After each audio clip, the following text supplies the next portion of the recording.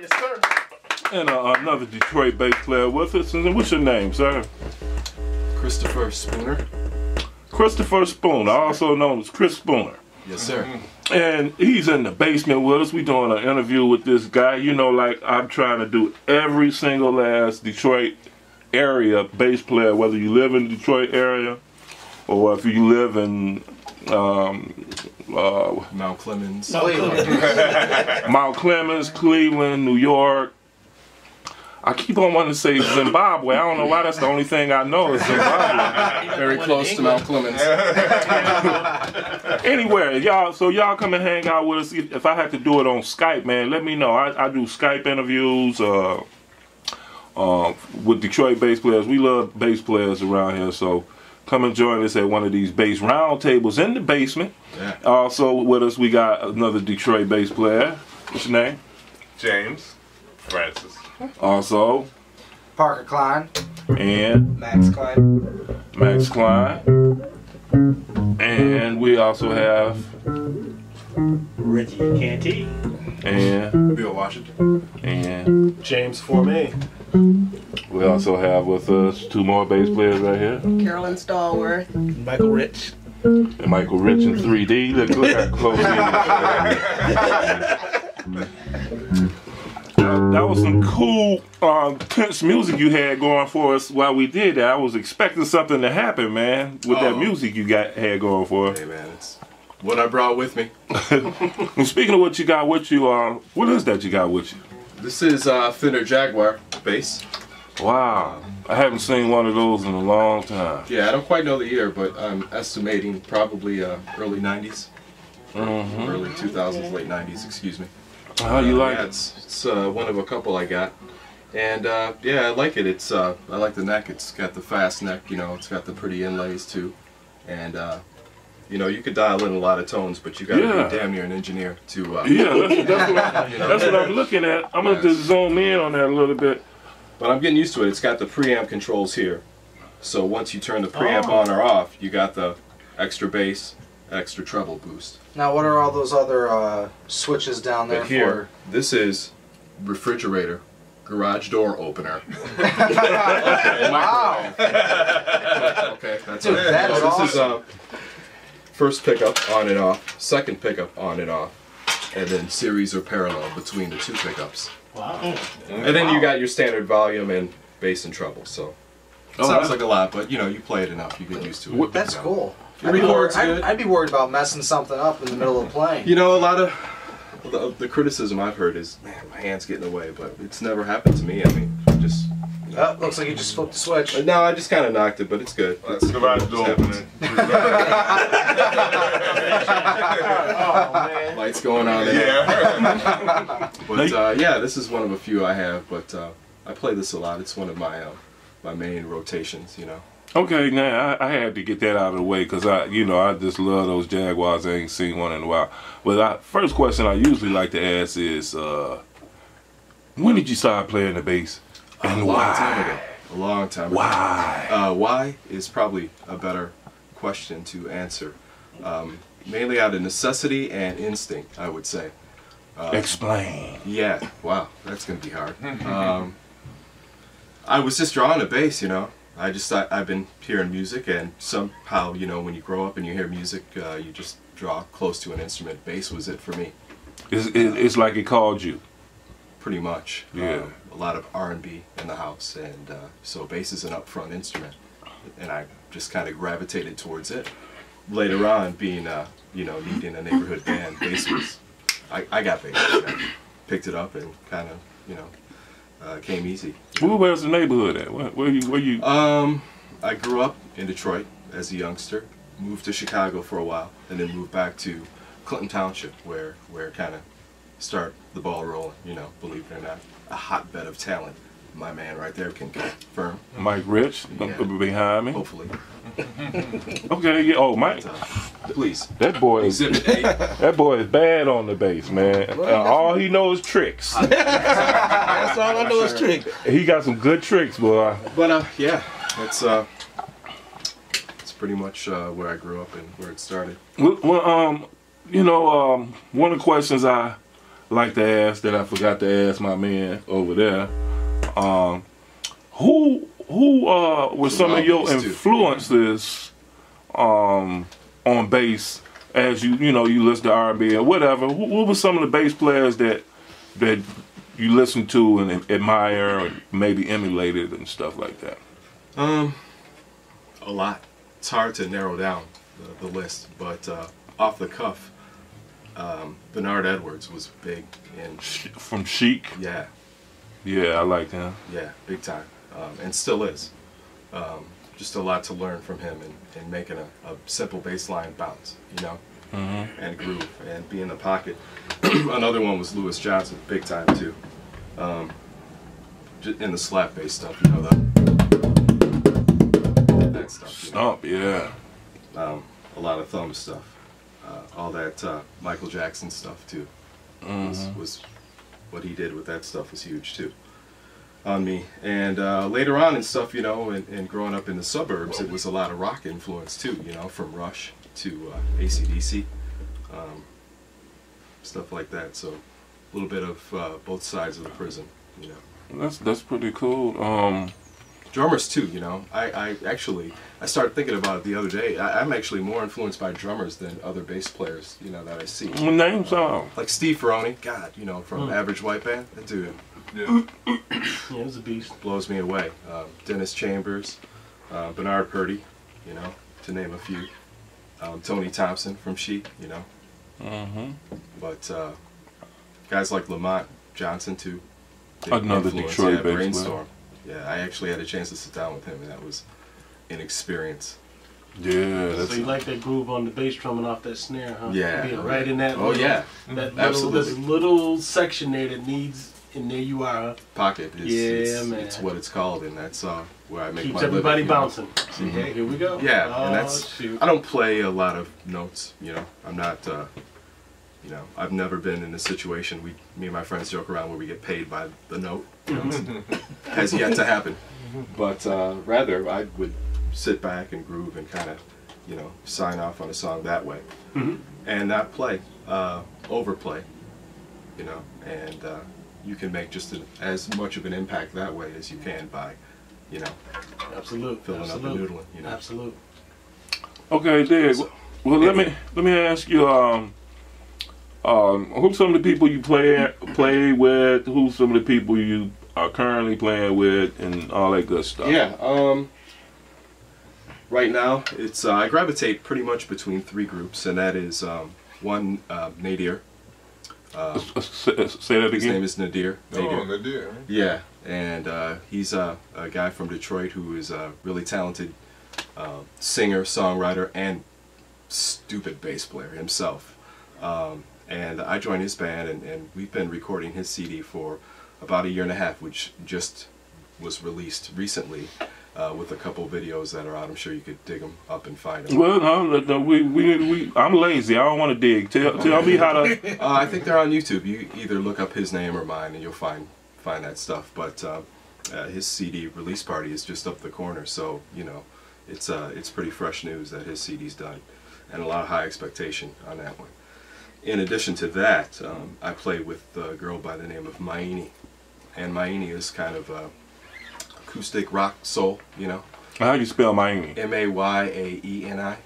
She's I did the same thing with her. I've recorded her CD, and she's had some major label interest, and so there's a lot of high expectations. It has yet to be released, but I'm expecting that soon. We've cut videos and done all that other stuff in the meantime, to Videos. prepare. The videos again. We can find On her. YouTube, and again, look up her name, either Okay. Maini, or again, I'm sure you could, look my name up and find it rather easily anymore. And then I got my wedding funk soul band, the Saints of Soul, and that's 3 horn players, and we play all your wedding standards, and that's a lot of fun. Those guys are my family. They're just good guys to be around, and there could be but 2-3 people there, and we're still having a good time.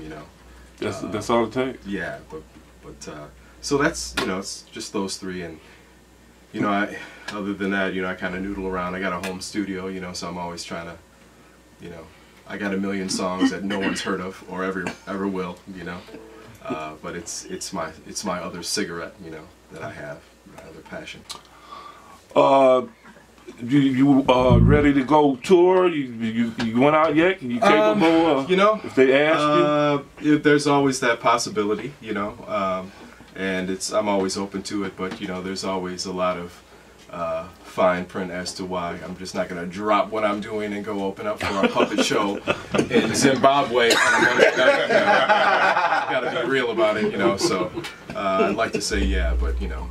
Earth, Wind, and Fire has yet to call, so I'm gonna say no right now. Well, shoot, it'll be Verdine to call you, so I don't think it's gonna happen. I'm trying to get my hair the same first. That's the holdup. But yeah, you know, that's always you know, I like playing live.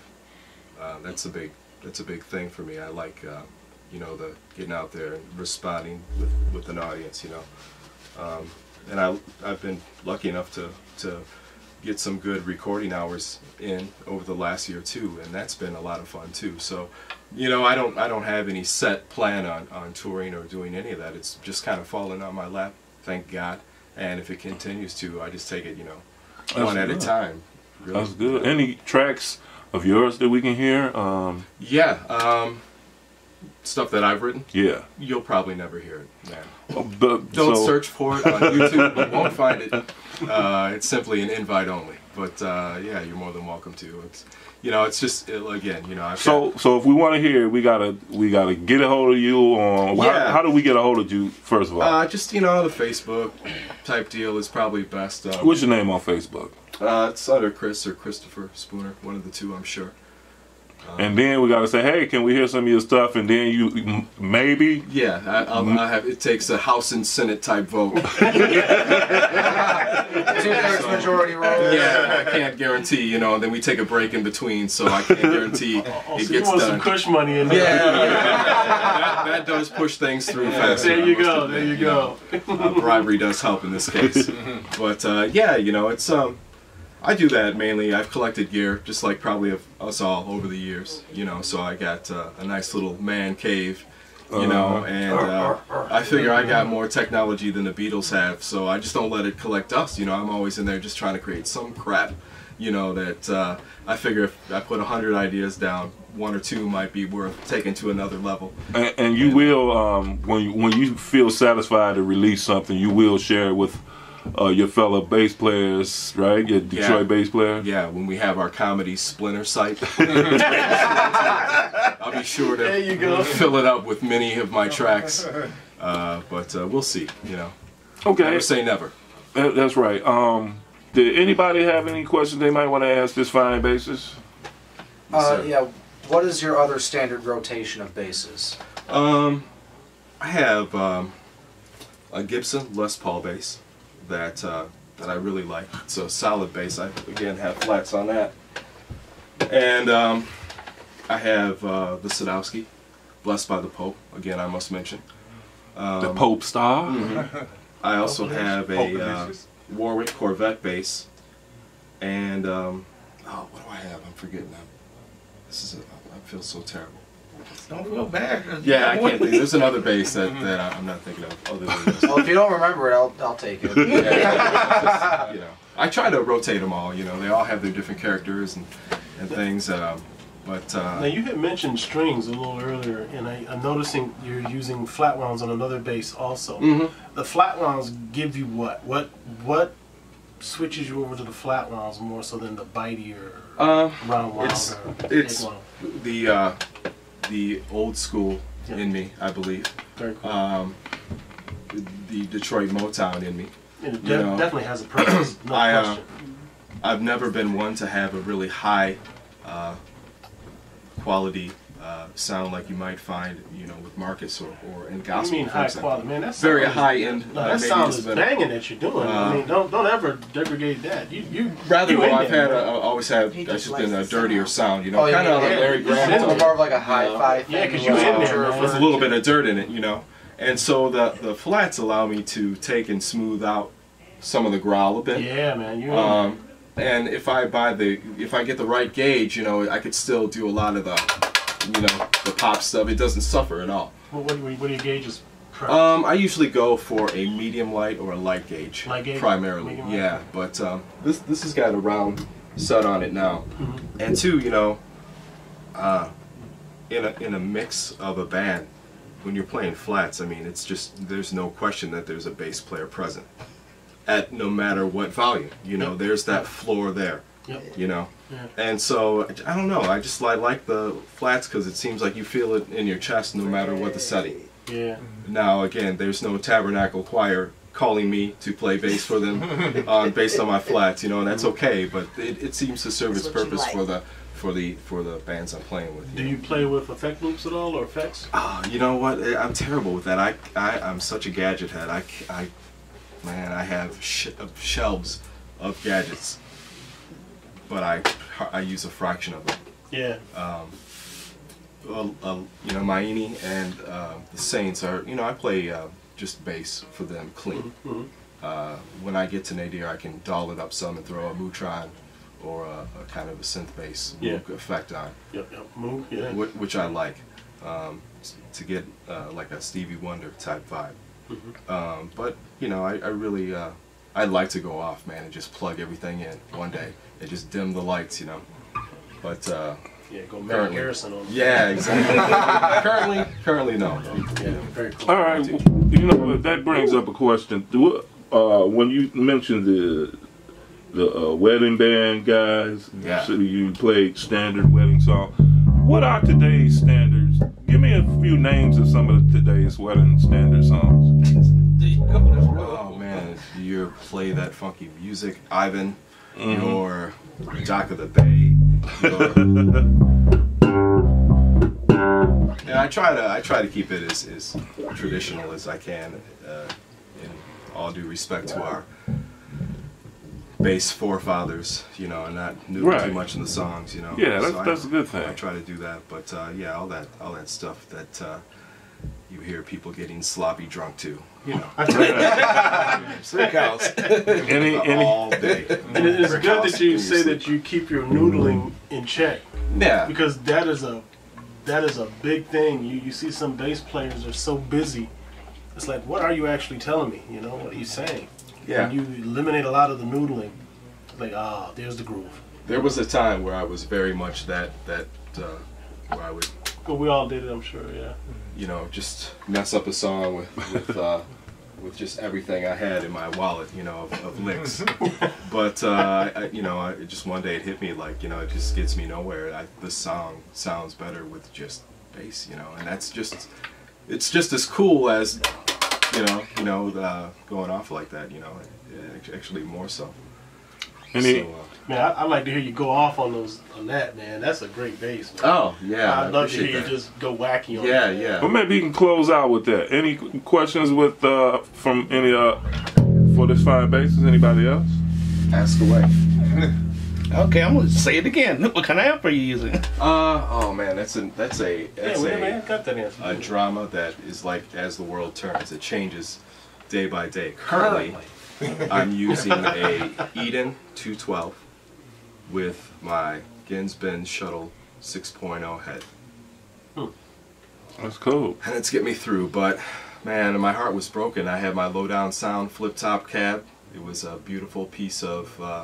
It was like Ethan Allen of bass cabs, you know. It just looked good, but it just over time, you know, I just played with that thing and played with it and played with it, and it sounds like a fart every time I play my 5-string. Excuse me, I'm sorry, but it bums me out. But so this is the Frankenstein that it's become now, you know, and it gets me through. So You saying the cabinet sound changed that you were using? I think the wood is just kind of warped and suffocated. You know, I need someone to look at it and With the really cabinet? yeah. Really? Someone needs to take a defibrillator to it and really give it. Wow. Which flip top? What It was a 310 okay.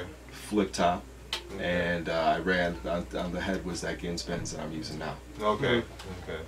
and it sounded tough. I used it a lot for a lot of situations, you know. And it's just been too many beers spilled on it, too many kicks, you know, Wow. to it, all that stuff. Not- David not- Eden stuff is holding up then. Excuse me. The David Eden stuff? So is holding far, up. but you know, given my luck, it's sure to have a lifespan that's very short. Yeah. Now he just mentioned something about beer stains. Bass players. You play bass, it has a lot of vibration. When you play, please do not sit any liquids on your amplifier during a performance. Don't let anybody else do it either. That's the biggest no-no right here. Yeah, don't let them If sit. it's got to be somebody, it should be you. If you have to, put chicken wire around it. Yeah, right. Put something around it, some sort of barricade. Yeah, Because a lot of people More don't know stones. that. I mean, that vibration get that glass to start moving like this on your amp, and then it's on the floor, all over you. Yeah. Sparks flying, your amp catches on fire, but hey, you might dig the tone. So it improves it. Maybe that's what my cat That'll be a needs. great show after that. Great live show. Yeah, the bad part of this stuff is so expensive, though. Yeah, you that's don't the want to thing. fry a $2,000 head, man. No. But see, that's why you get some of the lower line, like some of the old used cabs. They're expensive too. Yeah. Man, I wouldn't wouldn't fry $100 run you $500 Really for a don't. bass. Yeah, and they're that not cheap. padded stuff. That stuff is expensive. Yeah, you Real get what you stuff. pay for, you know. I mean, Yeah. if you want quality, you gotta pay for it, and it'll last you. But Yeah. you know. Yeah. Well, man, we ain't want to keep you, man. You know, we just wanted to ask you a few questions for you to tell us your story and everything. Is it? I'm just now getting comfortable, actually. You know, finally. All right, start it over. I got one through the deodorant now. We can tell. Yeah. Febreze sitting right here. Yeah. Bring a lot. Several Was it- cans. Was it anything that you like to say in closing that you might want to share with us around the world? Because you know we worldwide now. Yeah, that's good. Zimbabwe's China. come up a lot. So. We got China, Australia. Yeah, I appreciate you guys having me out here. Thanks for your time, and yeah, recognize the Detroit bass player community. It's for real. Dudes are real cool, and everyone has something to offer. You know, I've run into a lot of knowledgeable guys at every level of playing, and everyone has something unique to offer. There's been no person on bass that I've run into that doesn't have anything to offer at any level. So. Yeah, we had a dude in here just only been playing a year, and I learned quite a bit from him. Yeah, as did I. So, yeah, that's my piece. Well, could you just before you do some of that slappity poppity stuff on your way out. I hear that. Avoid that. I'm gonna hear it all day, man. yeah, Do your thing. could you just All play day us something long. out, man?